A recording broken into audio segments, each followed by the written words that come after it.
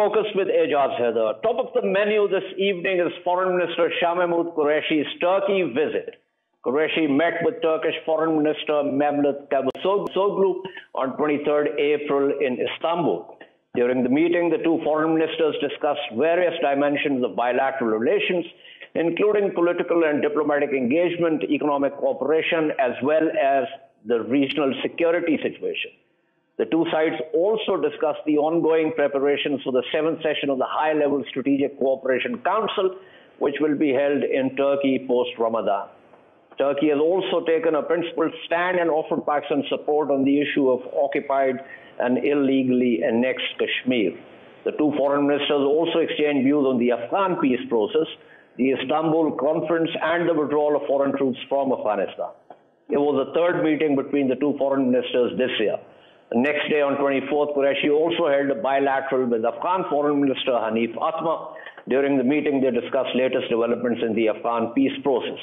Qureshi stressed the need for concerted efforts to engage all stakeholders for a negotiated settlement to end the long conflict in Afghanistan.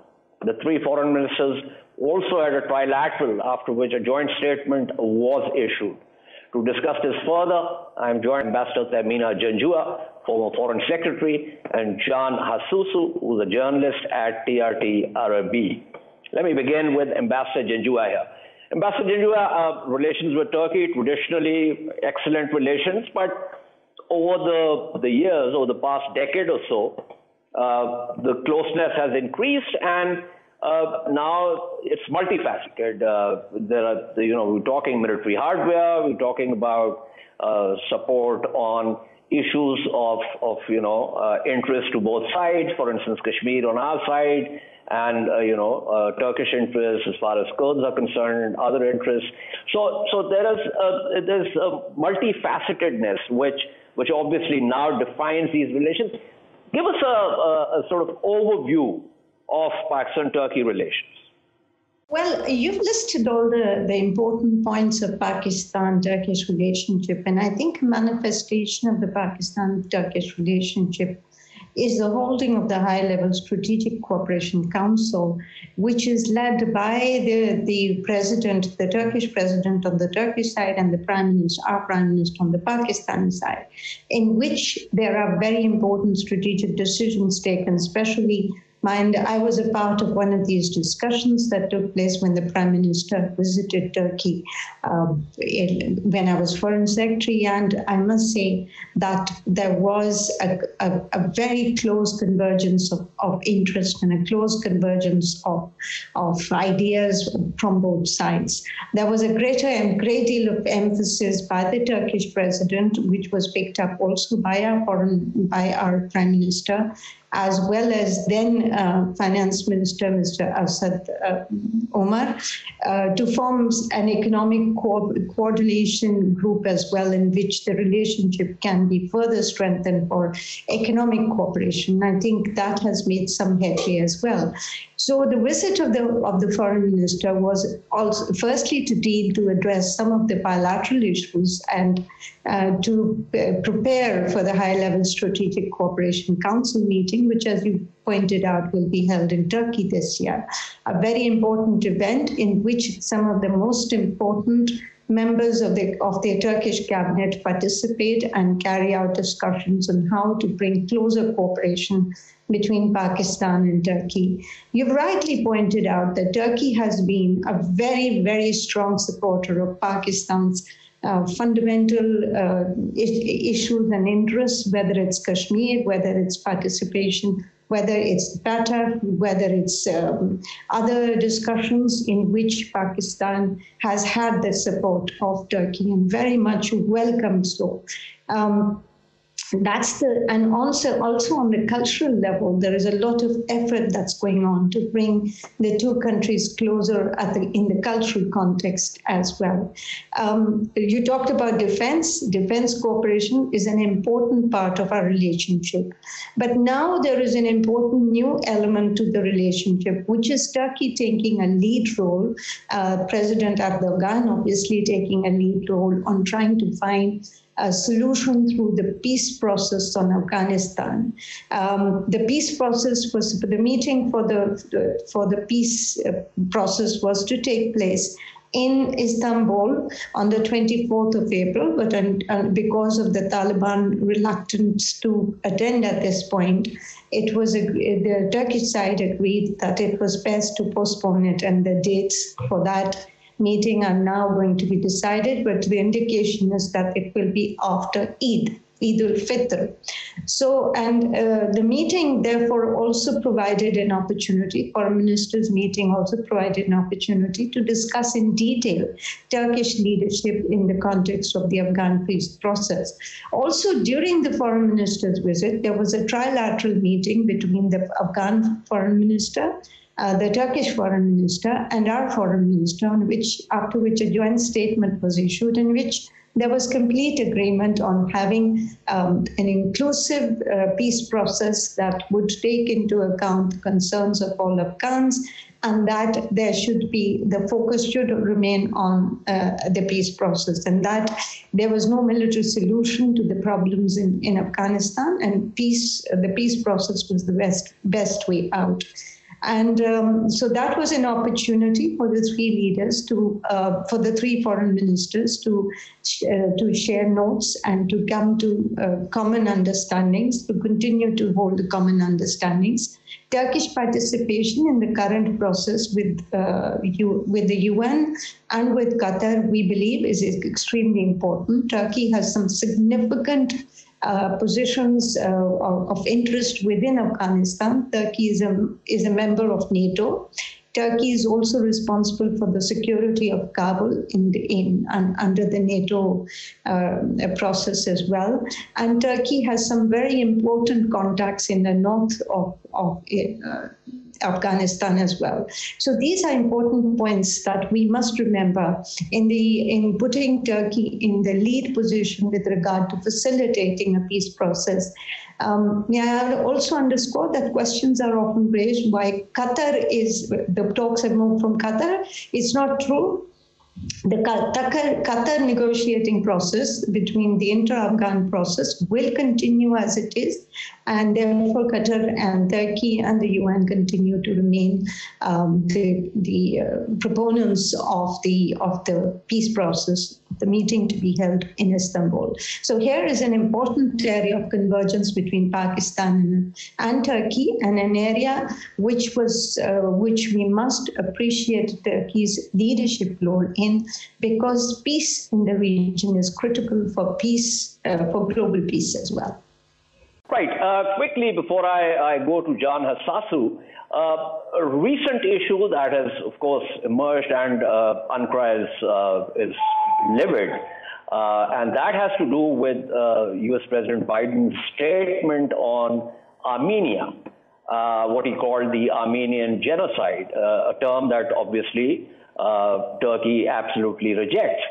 Now, one of the things that is being talked about is that perhaps Turkey's reaction to this, among other things, might also be the decision to not host the Istanbul conference in relation to, this whole sort of, seeking a just settlement in Afghanistan and getting everyone to agree to. Now, if that happens, and now it's a big if, I'm not saying that that's going to happen, but some experts are talking about this. Would that have, any impact on the situation in Afghanistan? I think we should not be speculating too much about the linkage between the U.S. decision on Armenia and Armenia, and calling the entire incident a genocide, and the Afghan peace process, to which the Turkish government has shown full and complete commitment, especially the president of Turkey. This is, yes, the meeting that was being called in Istanbul was at the suggestion of the U.S. But I think the Turkish, well, it's a terrible time for that announcement to come. I think the Turkish leadership would be is very supportive of the peace initiative within the region, and therefore we should not speculate too soon of what the Turkish decision in this regard would be. What we must underscore is that let's not forget that Turkey has been one of the most faithful proponent of peace within Afghanistan, and has worked very hard in this regard and has worked with Pakistan as well. And therefore, it is important that we do not make any speculations at this stage. And let's wait and see what the reaction of the Turkish government would be to the proposal for the Istanbul meeting. Of course, the reaction of the Turkish government, of the Turkish people, has been very, as expected. It is perhaps not the moment to make this decision, which undermines the efforts that Turkey is making in working with regional actors to have peace within the region. And therefore, let's wait and see what will happen. But I would imagine that this would obviously have some impact, but not necessarily an impact on trying to hold the Istanbul meeting. But let's wait and see. Right. Of course, one shouldn't speculate. I was just referring to, some of the analysts looking at the various possibilities, and this one also came up. But thank you so much. That was Ambassador Tehmina Janjua speaking with us. Let me go to John Hasasu here. John, one, of course, this very issue of what President Biden said and how Turkey is going to react. And secondly, give our viewers a sense of how Turkey looks at relations with Pakistan and what is the significance of Turkish-Pakistan relations.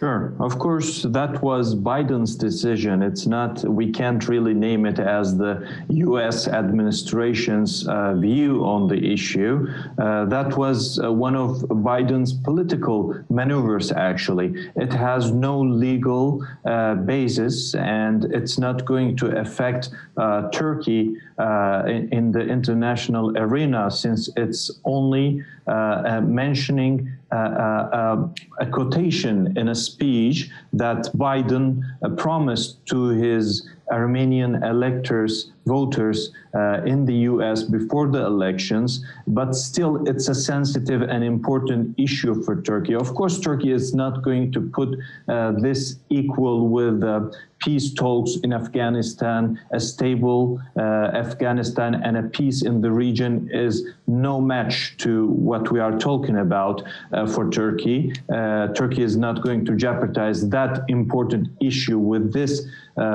thing. But of course, Turkish leadership has been asking for a fair and a scientific study about the issue, and they declared that they are ready to accept the results of an international and scientific gathering discussing what really happened in 1915 in this specific region. But of course, all the politicians now in Turkey, even the opposition, is against what Joe Biden has chosen, because they are all thinking that this kind of political show-ups is going to harm the relationships between Turkey and the U.S., both political and commercial relationships. Absolutely, yeah. It's a very sensitive issue for Turkey, and this comes at a time when U.S.-Turkey relations are not particularly good.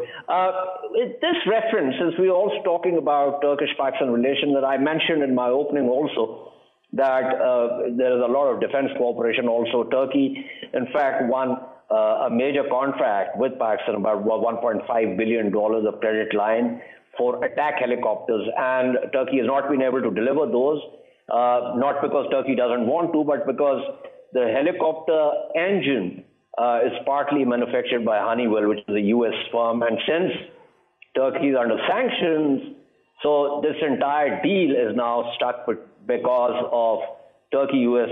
relations. So give us a sense of that also, and the overall significance of Turkey-Pakistan cooperation and relations with respect to core interests on both sides? Well, actually, Turkey itself is dealing with same kind of problems as well. As you know, the F-35 project, Turkey has been suspended in this project because of its decision to buy the Russian S-400 missile defense system. So Turkey, whenever Turkey is pushed to the corner with these kind of sanctions, with these kind of bans, Turkey comes out with its own products, with its own solutions to the problem. So this kind of policies to eliminate, to punish, if you like, Turkey and its allies is not really helping out. Actually, it is helping Turkey to develop its defense system and to rely on itself and to produce its own national products. And the unmanned aerial vehicles, which reached a big success in the war in Karabakh and in Syria, is one of these examples. And I'm sure that Turkey, with collaboration with other countries, friend countries like Pakistan, that they could develop more projects, and they could produce their own helicopters that are flying with their own engines. There is no doubt of that. And Pakistan, being one of the most important countries for Turkey and being one of the countries it's in its natural, historic, political, and cultural habitat, if you like, with the problems in Afghanistan, they are collaborating now to solve the problem in Afghanistan, which will be good for the people of Afghanistan and for Pakistan as well, which has been affected by the problem since the Russian invasion all the way up to these days. So what Turkey tries to do is to make Pakistan and Afghanistan to solve a major problem which has become a major issue for the people who lives in these areas, and gives them the chance to recover from the damage that they had throughout the years, and to for the possibility and to spend effort, their best effort, to give them the possibility to start again and to live a normal life at least. So in this sense, I think Turkey is the country which is trusted by Pakistan, by Afghanistan, and has good relations with the other neighboring country, is going to play a very important role in terms of to address some of the trust issues, especially between Taliban and the U.S. administration, or the Afghani parties and the Western parties. So Turkey is a reliable mediator in this term, and its efforts of establishing peace in the region will really help first Afghanistan, and that will be a good win for Pakistan as well, since Pakistan it has two major security issues. One is with India, and the other being with Afghanistan and its borders with the country. So solving the problem on the Afghani border will give a lot of time and will save a lot of stuff for Pakistan and Islamabad's government to address its other issues. Absolutely. Pakistan security and peace is a must for Pakistan security and peace. Thank you so much. That was John Hasasu speaking with us. Joining me now is Ravale Mohydin, who works at TRT World and writes about media effects on society and public diplomacy. Ravale, thank you for being on the program. Now, here's the thing. You're a Pakistani, you work in Turkey, and so you have the distinct advantage of looking at these bilateral relations from both perspectives. So give us a sense of how you look at the significance of these relations, purely what inheres in them, and also with respect to the ongoing efforts to find a solution a peaceful solution for Afghanistan? I think both Pakistan and Turkey are very naturally suited to find a solution together for Afghanistan. Turkey being a NATO partner, Turkey being an Islamic country, Pakistan being a Muslim country, Pakistan being very, very impacted by the violence in Afghanistan, Turkey being a very big donor in the country, Turkey actually being, Turkish forces have actually been in Afghanistan for a very long time. They together have a lot more to say about what's going on in the country, in Afghanistan, and they also are impacted by it. Now, what they do they become natural partners in this situation where they kind of make sure Afghanistan gets back on track. Now, it is the need of the hour. The US has basically conceded to the Taliban demand of actually withdrawing from the country. Now, there's a massive risk here of a civil war actually happening in Afghanistan, which actually really, really leads to Pakistan being in a very, very difficult position. Pakistan, as we know, has suffered for decades due to instability in Afghanistan. Now, what Pakistan does right now in response to the US leaving is going to be critical for the coming decade, if not longer. Now, previously, Qatar was hosting these talks between the Taliban and the Afghan government. Now, Turkey has been entrusted with this role by the US. The US is interested in kind of developing I don't know where this is going, but it certainly looks like the US is entrusting Turkey with this really big responsibility of actually developing a platform where all the regional countries come together to create a solution for Afghanistan. Whether that actually goes forward in any significant way is actually dependent on Afghanistan's neighbors. Predominantly Pakistan, China, and Iran regionally come up with a response to whatever's going on, to actually responsibly ending Afghanistan's civil war, Afghanistan's war. So now, how Pakistan and Turkey bring all of these partners together on the platform is actually, it's becoming, Pakistan already had a very transactional relationship with the US, in my opinion. Now Turkey is also developing a transactional relationship with the US. Instead of previously when they were from a bilateral to a transactional relationship. Now how we bring all these parties together is going to be a testament to Pakistan and Turkey's relationship with each other.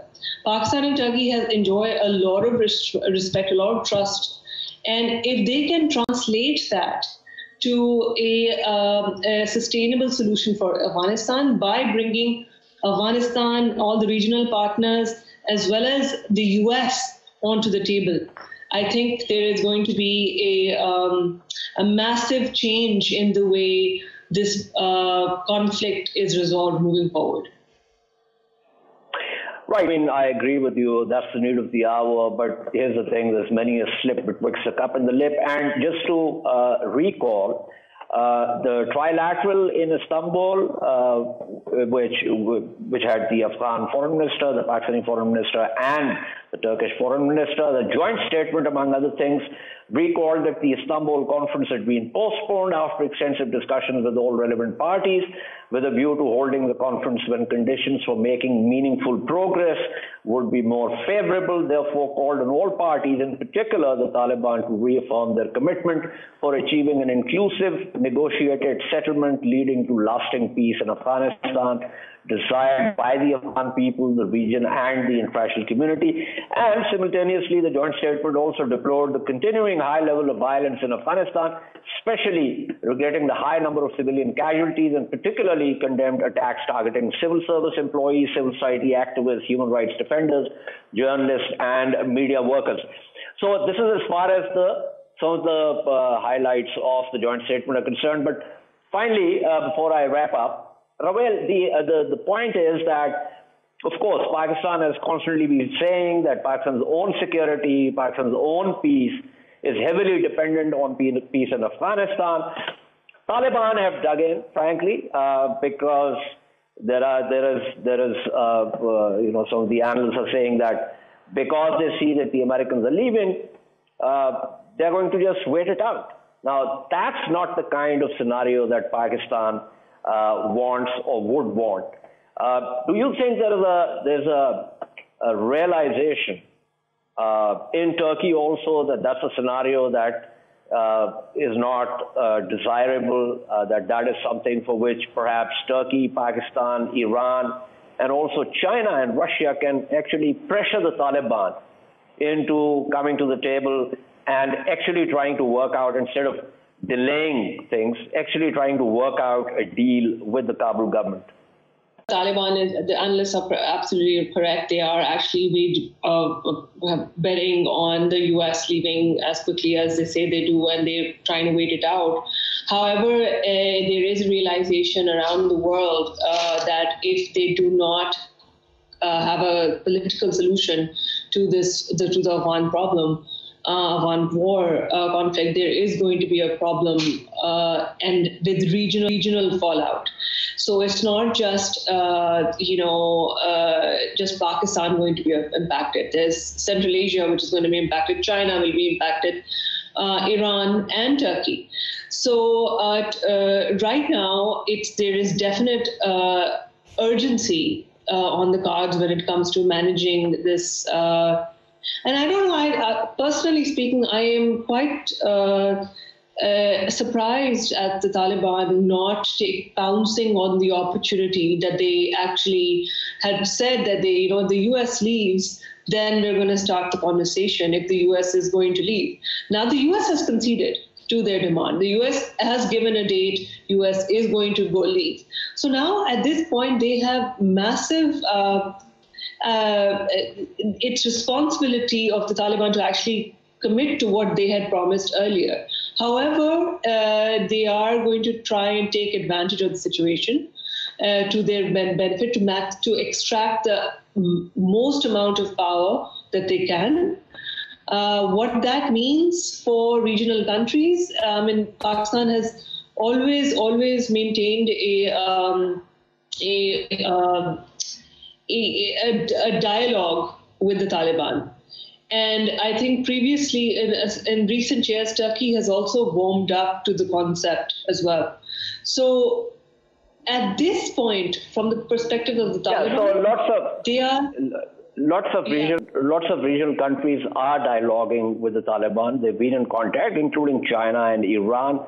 But the Taliban at no point ever said that they, as a matter of fact, initially they were saying they don't even want to talk to the Kabul government. But clearly, since there is no real framework agreed upon as yet, so technically they can always say that unless there is a framework, there is no point in carrying on with talking to the Kabul government. But that is where regional countries have to come in. Unfortunately, I've run out of time for this segment, but thank you so much. That was Ravale Mohydin speaking with us. We shall take a short break and return to discuss the deteriorating COVID-19 situation in India. Stay with us.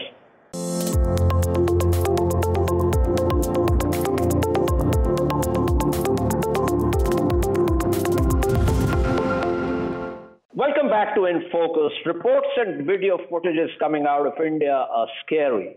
India's Prime Minister Narendra Modi, who was until recently campaigning in West Bengal for state elections, has now said the virus surge has shaken India. We were confident, our spirits were up after successfully tackling the first wave, but this storm has shaken the nation, he was reported as saying in a radio address. His government is being criticized for mishandling the situation and allowing religious and political gatherings that experts say have contributed to the current surge. Hospitals and doctors have put out urgent notices saying they are unable to cope with the rush of patients. Epidemiologists and virologists say more infectious variants of the virus, including an Indian one known as B1617, have fueled the ferocious surge. doctors at New Delhi's All India Institute of Medical Sciences have found that one patient is now infecting up to 9 in 10 contacts, compared to about 4 last year.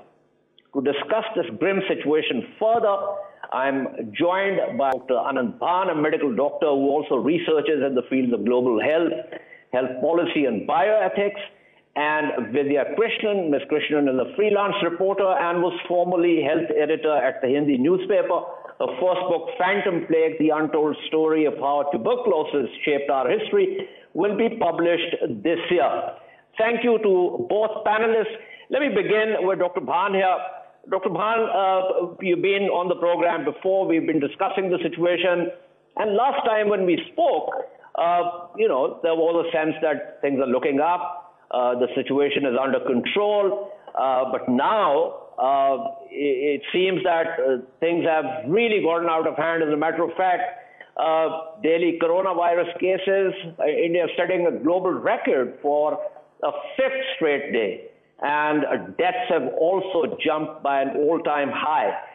So what went wrong?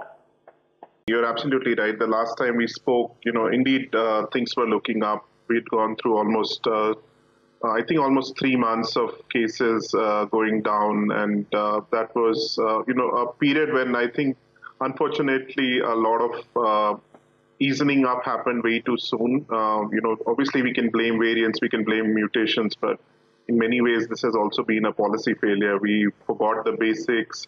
Public health precautions were not heeded. A lot of large congregations were allowed, and the end result is the kind of absolutely horrifying numbers that we're seeing, as you were highlighting, around 350,000 cases reported just yesterday, and almost 2,800 deaths. And remember, these are just the official data. The actual numbers might be higher. So, this just tells us that India right now is facing an emergency situation. This, again, is only talking about COVID-19. There is also non-COVID-19 care, which is negatively impacted every time the focus shifts to COVID care. And this should worry us all, because the kind of stress it is putting on the health system is enormous. And this is potentially going to have not just short-term but long-term impact on the ability to cope, and obviously is causing a lot of grief, which is really unfortunate. Right. Let me pull in Ms. Krishnan here. Ms. Krishnan, clearly, as I said, you've written a book also. This is an area that you're well versed with. How does this work? I mean, I'm asking this because there are a number of people who also say, in response to criticism of Mr. Modi's government, that people also need to look at the fact that India is such a big country, 1.4 billion population, nearly 400 million people are illiterate or semi-literate. It's extremely difficult for any government to crack down in a way that, for instance, China did, and so on and so forth. So give me your sense of how much blame you would apportion the current government in India, and how much of it can be apportioned to the people themselves. Mr. Heather, I don't know how else to say it. All of the blame lies on this government. It is not okay to say that India is a big country, because this government got elected knowing that India is a big country. It's not like they were elected in New Zealand and then suddenly asked to govern India. Secondly, it is heartbreaking to blame Indian citizens at this point for being illiterate, because India has a very long and very proud history of lining up for vaccinations. India has never had anti-vaccine movements. For as long as I remember, every Sunday we've had polio Sundays where people have volunteered. It's very self-serving of the government to blame that people are poor and illiterate and so they don't know vaccines help. That is not true. Poor parents also love their children and they have always come forward with vaccinations. Here, the issue is that the government lied to the people and said there is no second wave. And then in their triumphalism went and the Kumbh Mela is still on. There is between 30 to 50 million people still in Uttar Pradesh. The election was an 8-phase, brutal, long election. So before we start blaming India's poor people, I would hold the government to account. So you were saying that the government declared victory very early and thought that this is now under control. I just in my opening, quoted Mr. Modi saying that our spirits were up after successfully tackling the first wave. So you're saying that was self-complacency, and you're also saying, or at least implying, that the public healthcare system remains weak, and you're not spending too much money on that. And the most interesting thing, which I frankly did not know, that you don't have anti-vaxxers in India, which is great because, I mean, you have those even in developed countries like the United States. But let me take your observations back to Dr. Anant Bhan. Dr. Bhan, what are you going to say about what Vidya Krishnan is saying? So, there's little debate here about the fact that there's been a big policy failure. I don't think that anyone can disagree with, and I think all of us have been trying to reinforce that. A lot of this could have been forecast. There were experiences from multiple other countries which showed that a resurgence was always a possibility, and in many cases it came back with a vengeance. If there's one thing we've learned about the virus is that you don't know enough about the virus. You can only follow the fundamentals of public health. So given that situation, and also because our health system had fairly been impacted negatively last year when the cases increased in the summer, that we should have used the time to rebuild the health system, make it more resilient. But I think, again, a lot of steps were taken which allowed for increased social interactions. Governments felt that it was okay to allow for congregations of the kind that they are described.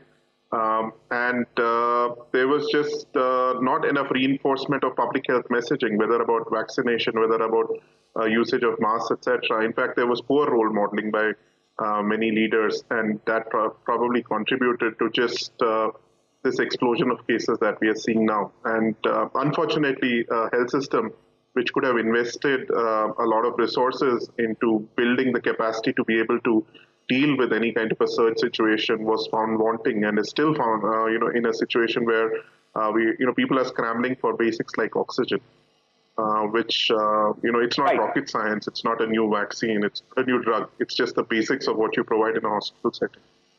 Let's hope that the situation can be addressed. Thank you so much. That was Dr. Anant Bhan speaking with us. Let me go back to Vidya Krishnan here. So Vidya Krishnan, here's the thing. So even if the virus, and of course viruses mutate, even if it's not more virulent, if it's become more infectious, that means one vector is infecting lots of more people. And even when not many people get to the hospitals, if we go by sheer numbers in terms of the exponential rise, there's going to be a lot of pressure on the healthcare system. And as Dr. Bhan said, this is not the only thing. I mean, the hospitals are also dealing with various other diseases and conditions. So suddenly you find that the healthcare system is collapsing. I mean, some of the footages are, I don't know how far they are accurate because I'm not in India, but with people actually lying in corridors, in the parking lots of hospitals. There have been videos of people stealing oxygen cylinders. It's almost like all hell has broken loose. What's happening in India right now is too late to contain. I was looking at fresh projections, and some epidemiologists are saying we can expect up to 1 million deaths by August. And the carnage in India is now unavoidable, even with universal vaccination and even with universal masking.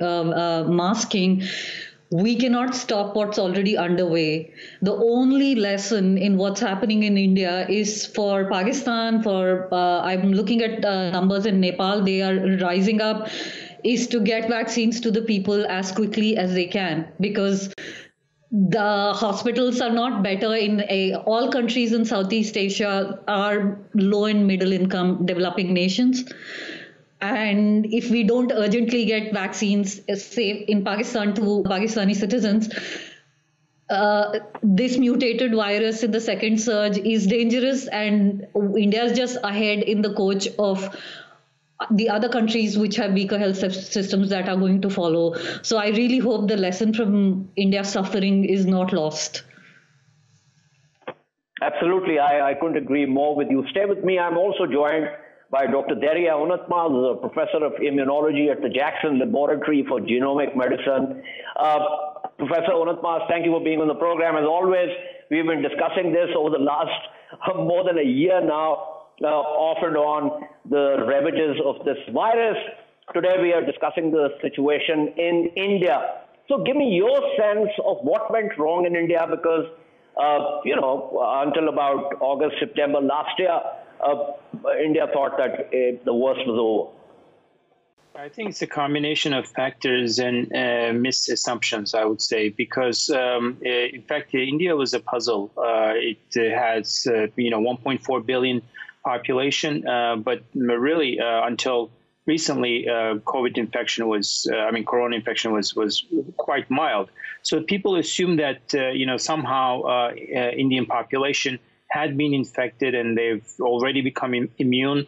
And so this was passed, and they relaxed all the restrictions and so on and so forth. Unfortunately, what happened was the virus was mutating at the same time, and people who have been previously infected, who had mild infection or asymptomatic, started to get reinfected.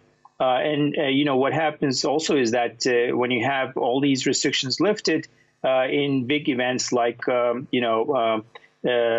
shows or gatherings and things of that nature, you can have super spreading events. What that means is that one person can spread to hundreds of people in one environment. And I think that just lit the fire. And of course, the emergence of these mutants, virus is not the same virus now. It just simply infects more people. It's much more infectious. It can evade antibodies, previous immunity.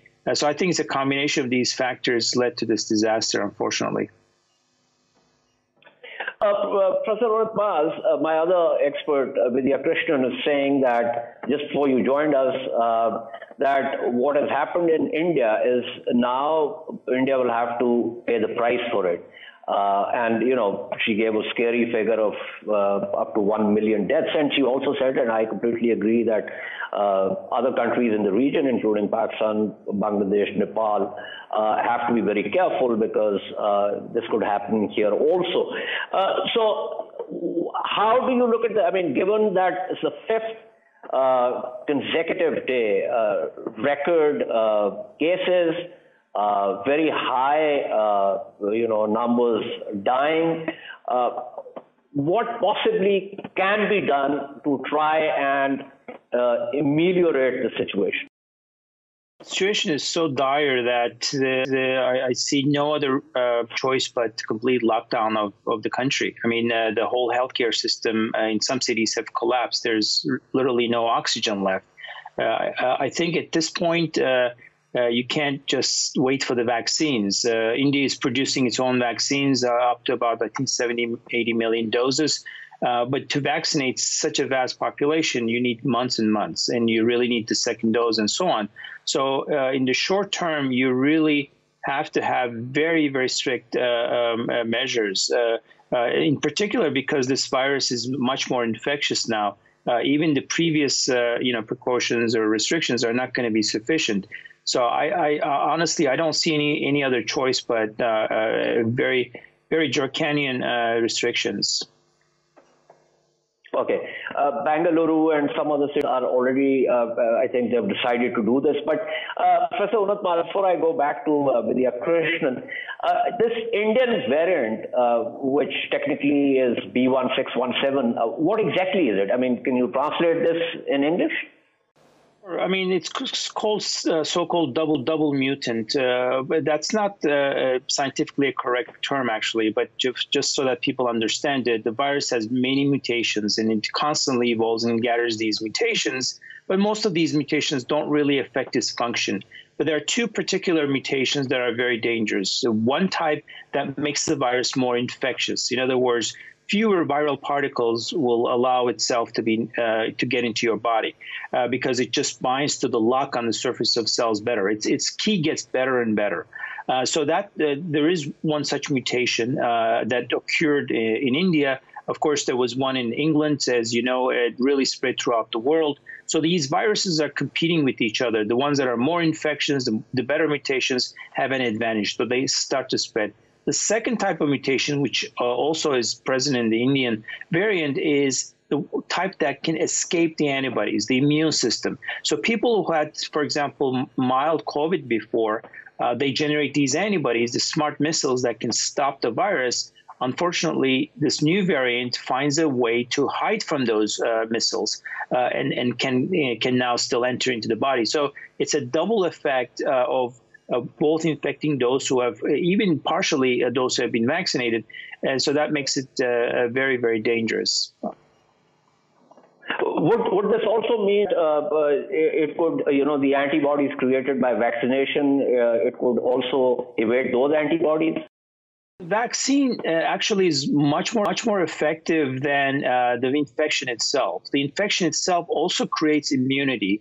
But unfortunately, if you have a mild infection or a symptomatic infection, your immune response doesn't really care too much. It says, well, this is not really so dangerous, so I'm not going to generate such a high amount of antibodies and produce this energy.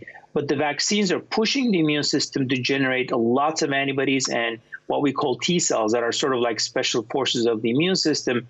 And so, yes, their effectiveness is reduced somewhat for these mutations, but they still prevent, for example, severe disease or death. So vaccines are, regardless, very effective against these mutants, even though they lose a little bit of a capacity. Absolutely. That was Professor Darya Onatma speaking with us. Before I wrap up, let me quickly go back to Ms. Krishnan here. Ms. Krishnan, so Professor Onatma is saying that lockdown, a draconian lockdown, is in fact the only, it's a bad choice, but it's also the only choice right now, because there's no way that India can vaccinate the majority of the population. Is going to take months and months. Is that something that you'd agree with? See, the lockdown, it doesn't matter whether I agree with it or not. The political reality is that the Narendra Modi government implemented a brutal lockdown when it was not needed, when India had 400-500 cases, and added a humanitarian crisis to the medical emergency last year. And now when we do have a medical crisis, lockdown is no more left as an option, because the Modi government used it already, and that card cannot be played again because the economy is devastated. People are traumatized by what happened. The Delhi railway stations and bus stations are already flooded with people trying to get back home, scarred by what happened last year. And now the central government has passed the blame onto the state government, saying, if you want to lock down, that is your choice. The problem here is there is complete lack of leadership at central level in India right now. More than the medical crisis, more than the mutation, more than the shortage of vaccination, the political decisions are the ones that are costing most lives in India right now. And I personally do not see this government imposing a lockdown, because they played that political card. And it's so difficult to predict what's happening. Every day is a new heartbreak. I don't know what to say. I hear you loud and clear, Ms. Krishnan, and I'm really, really sorry at what's happening there. And, I think we will unfortunately probably have to revisit this situation again on one of the programs. But thank you so much for speaking with us. This is all from In Focus this evening. We shall see you tomorrow at the same time. Keep following our latest updates on social media at indus.news. And you just heard the discussion. Given the COVID-19 wave, and it's the third wave in Pakistan and across the world, stay safe and follow the non-vaccine safety protocols. Good night and goodbye.